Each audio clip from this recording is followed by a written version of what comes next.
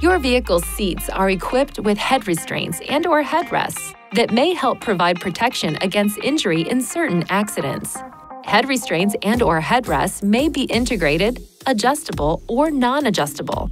Adjustable head restraints and/or headrest have multiple notches along the stalks to lock them in a desired adjustment position.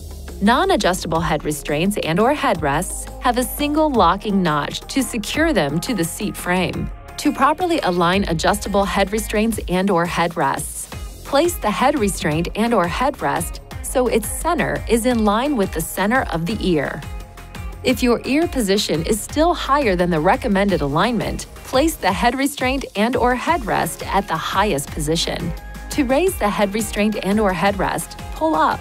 To lower, press and hold the lock knob while pushing the head restraint and/or headrest down. Please see your owner's manual for further details.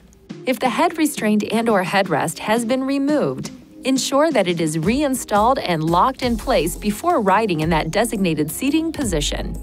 Your vehicle's front seats are equipped with active head restraints that move forward during a rear-end collision to help absorb some of the forces that may lead to whiplash.